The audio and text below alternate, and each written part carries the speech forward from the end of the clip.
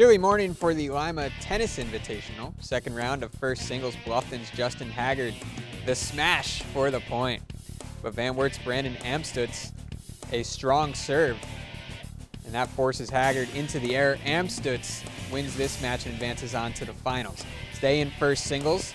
LCC's Spencer Collins showing the power. The Titan puts it into the net.